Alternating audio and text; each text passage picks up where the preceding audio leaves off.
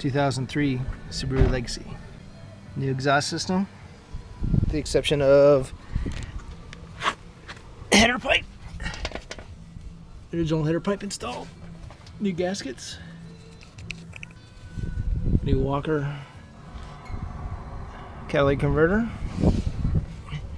A Walker resonator with the second resonator removed, straight pipe welded in. Go back. Set up a Flowmaster Super 340 exhaust.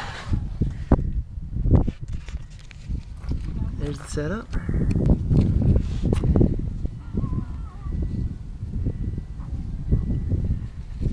Okay, for startup, here we go.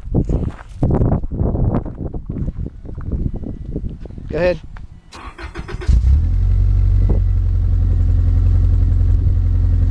Rev it up a little bit.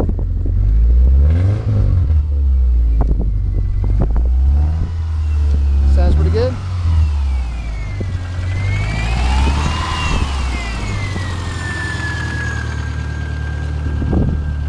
So, got a Walker installed.